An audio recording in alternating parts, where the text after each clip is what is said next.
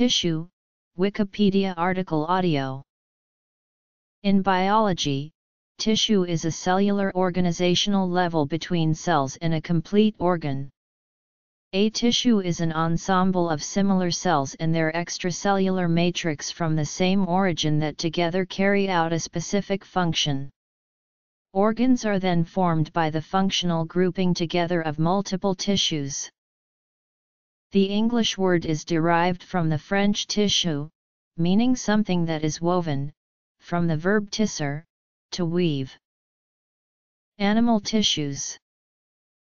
Connective tissue. The study of human and animal tissues is known as histology or, in connection with disease, histopathology. For plants, the discipline is called plant anatomy. The classical tools for studying tissues are the paraffin block in which tissue is embedded and then sectioned, the histological stain, and the optical microscope. In the last couple of decades, developments in electron microscopy, immunofluorescence, and the use of frozen tissue sections have enhanced the detail that can be observed in tissues. With these tools, the classical appearances of tissues can be examined in health and disease, enabling considerable refinement of medical diagnosis and prognosis. Animal tissues are grouped into four basic types: connective, muscle, nervous, and epithelial. Collections of tissues joined in structural units to serve a common function compose organs. While all animals can generally be considered to contain the four tissue types, the manifestation of these tissues can differ depending on the type of organism. For example, the origin of the cells comprising a particular tissue type may differ developmentally for different classifications of animals. The epithelium in all birds and animals is derived from the ectoderm and endoderm with a small contribution from the mesoderm, forming the endothelium, a specialized type of epithelium that composes the vasculature. By contrast, a true epithelial tissue is present only in a single layer of cells held together via occluding junctions called tight junctions, to create a selectively permeable barrier. This tissue covers all organismal surfaces that come in contact with the external environment such as the skin, the airways, and the digestive tract. It serves functions of protection, secretion, and absorption, and is separated from other tissues below by a basal lamina. Connective tissues are fibrous tissues. They are made up of cells separated by non-living material, which is called an extracellular matrix. This matrix can be liquid or rigid. For example, blood contains plasma as its matrix and bone's matrix is rigid. Connective tissue gives shape to organs and holds them in place. Blood, bone, tendon, ligament, adipose and areolar tissues are examples of connective tissues. One method of classifying connective tissues is to divide them into three types: fibrous connective tissue, skeletal connective tissue, and fluid connective tissue. Muscle cells form the active contractile tissue of the body known as muscle tissue or muscular tissue. Muscle tissue functions to produce force and cause motion, either locomotion or movement within internal organs. Muscle tissue is separated into three distinct categories: visceral or smooth muscle, found in the inner linings of organs; skeletal muscle, typically attached to bones, which generate gross movement; and cardiac muscle, found in the heart where it contracts to pump blood throughout an organism. Muscular tissue. Cells comprising the central nervous system and peripheral nervous system are classified as nervous tissue. In the central nervous system, neural tissues form the brain and spinal cord. In the peripheral nervous system, neural tissues forms the cranial nerves and spinal nerves, inclusive of the motor neurons. The epithelial tissues are formed by cells that cover the organ surfaces such as the surface of skin, the airways, the reproductive tract, and the inner lining of the digestive tract. The cells comprising an epithelial layer are linked via semi-permeable, tight junctions, hence, this tissue provides a barrier between the external environment and the organ it covers. In addition to this protective function, epithelial tissue may also be specialized to function in secretion, excretion, and absorption. Epithelial tissue helps to protect organs from microorganisms, injury, and fluid loss. Nervous tissue. Functions of epithelial tissue. There are many kinds of epithelium, and nomenclature is somewhat variable. Most classification schemes combine a description of the cell shape in the upper layer of the epithelium with a word denoting the number of layers, either simple or stratified. However, other cellular features, such as cilia, may also be described in the classification system. Some common kinds of epithelium are listed below.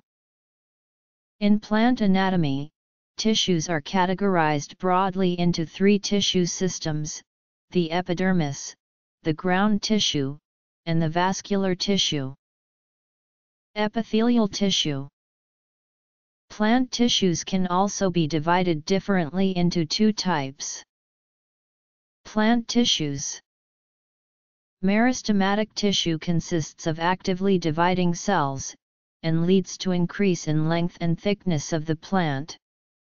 The primary growth of a plant occurs only in certain, specific regions, such as in the tips of stems or roots. It is in these regions that meristematic tissue is present. Cells in these tissues are roughly spherical or polyhedral, to rectangular in shape, and have thin cell walls. New cells produced by meristem are initially those of meristem itself, but as the new cells grow and mature, their characteristics slowly change and they become differentiated as components of the region of occurrence of meristematic tissues.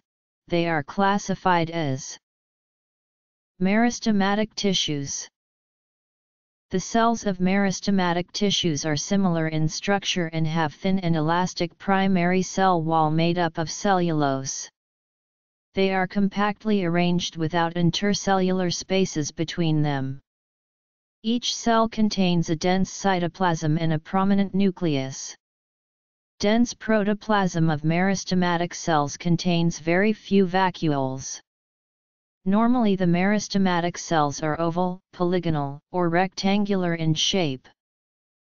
Meristematic tissue cells have a large nucleus with small or no vacuoles. They have no intercellular spaces. Permanent tissues. The meristematic tissues that take up a specific role lose the ability to divide. This process of taking up a permanent shape, size, and a function is called cellular differentiation. Cells of meristematic tissue differentiate to form different types of permanent tissue. There are three types of permanent tissues.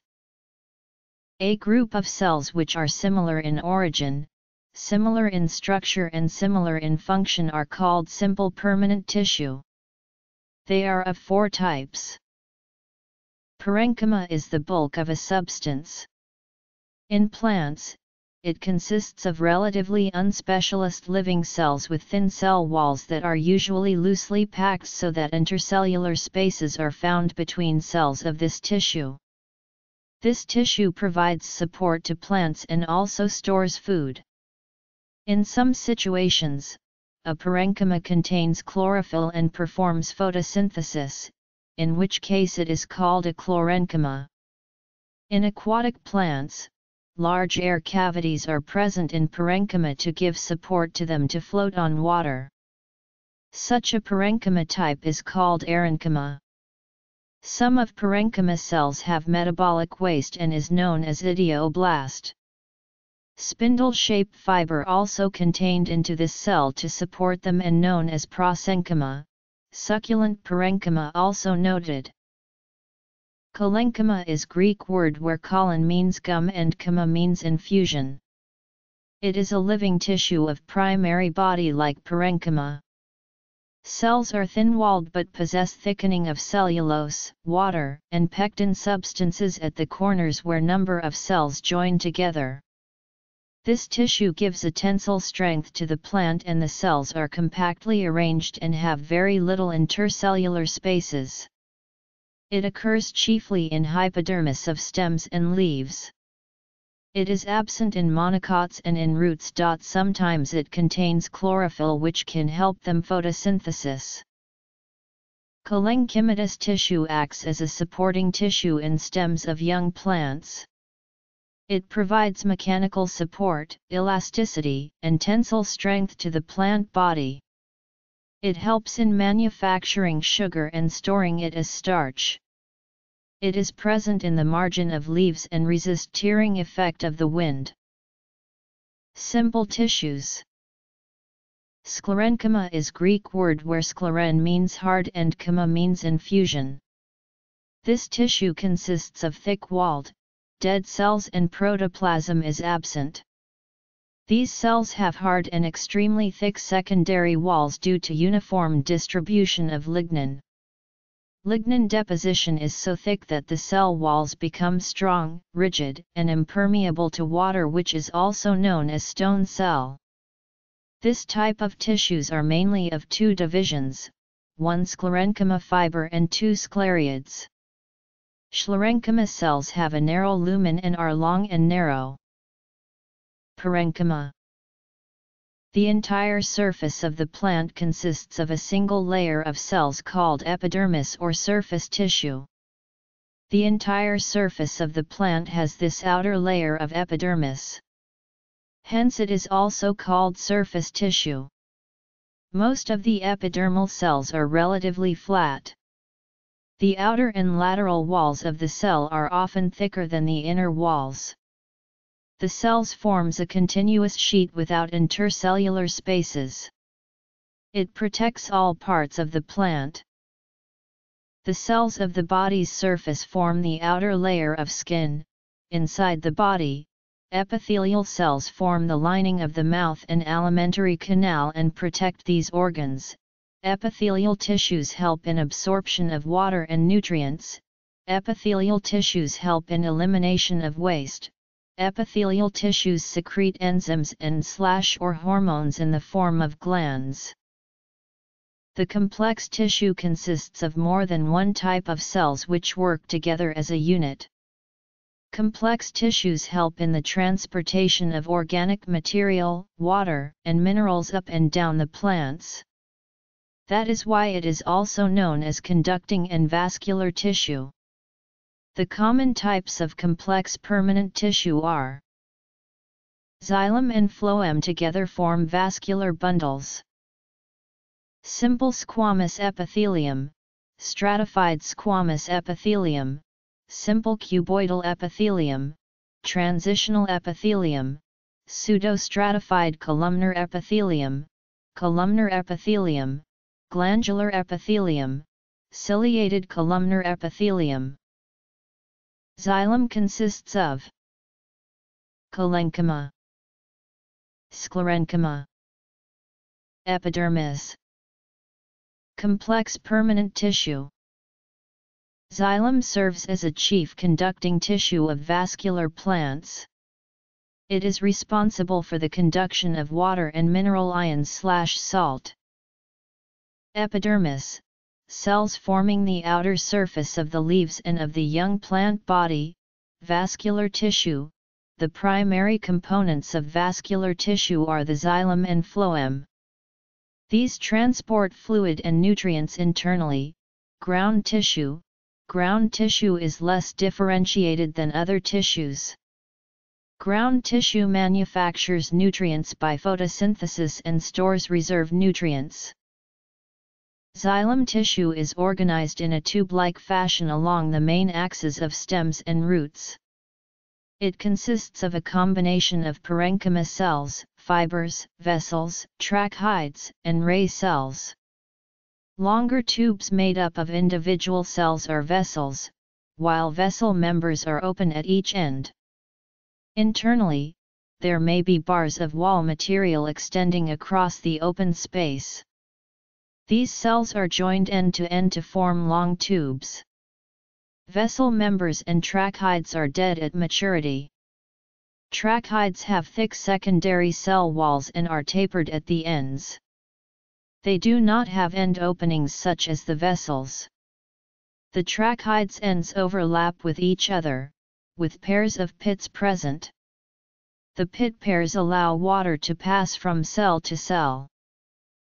Though most conduction in xylem tissue is vertical, lateral conduction along the diameter of a stem is facilitated via rays. Rays are horizontal rows of long-living parenchyma cells that arise out of the vascular cambium. In trees and other woody plants, rays radiate out from the center of stems and roots, and appear like spokes on a wheel in cross-section. Rays, unlike vessel members and tracheids, are alive at functional maturity. Phloem consists of apical meristem. It is present at the growing tips of stems and roots and increases the length of the stem and root. They form growing parts at the apices of roots and stems and are responsible for increase in length, also called primary growth. This meristem is responsible for the linear growth of an organ. Lateral meristem. This meristem consists of cells which mainly divide in one plane and cause the organ to increase in diameter and growth. Lateral meristem usually occurs beneath the bark of the tree in the form of cork cambium and in vascular bundles of dicots in the form of vascular cambium. The activity of this cambium results in the formation of secondary growth. Intercalary meristem. This meristem is located in between permanent tissues. It is usually present at the base of node, internode, and on leaf base. They are responsible for growth in length of the plant and increasing the size of the internode. They result in branch formation and growth. Phloem is an equally important plant tissue as it also is part of the plumbing system of a plant. Primarily, phloem carries dissolved food substances throughout the plant. This conduction system is composed of sieve tube member and companion cells, that are without secondary walls. The parent cells of the vascular cambium produce both xylem and phloem. This usually also includes fibers, parenchyma, and ray cells. Sieve tubes are formed from sieve tube members laid end to end. The end walls, unlike vessel members in xylem, do not have openings. The end walls, however, are full of small pores where cytoplasm extends from cell to cell. These porous connections are called sieve plates. In spite of the fact that their cytoplasm is actively involved in the conduction of food materials, sieve tube members do not have nuclei at maturity. It is the companion cells that are nestled between sieve tube members that function in some manner bringing about the conduction of food. Sieve tube members that are alive contain a polymer called callose, a carbohydrate polymer, forming the callus pad/callus, the colorless substance that covers the sieve plate. Callose stays in solution as long as the cell contents are under pressure. Phloem transports food and materials in plants upwards and downwards as required. Mineralized tissues are biological tissues that incorporate minerals into soft matrices. Such tissues may be found in both plants and animals, as well as algae. Typically these tissues form a protective shield against predation or provide structural support. The term was introduced in anatomy by Marie Fran. Ois Xavier Bichat in 1801. He argued that the body functions would be better understood taking as unity of study the tissues, and not the organs. B. Shaw distinguished 21 types of elementary tissues for the human body, a number later reduced by other authors. Xylem, phloem. Mineralized tissues. History of the concept. Xylem or wood, phloem or bast. Trachhide, vessel members, xylem fibers, xylem parenchyma. Sieve tube, companion cell, phloem fiber, phloem parenchyma.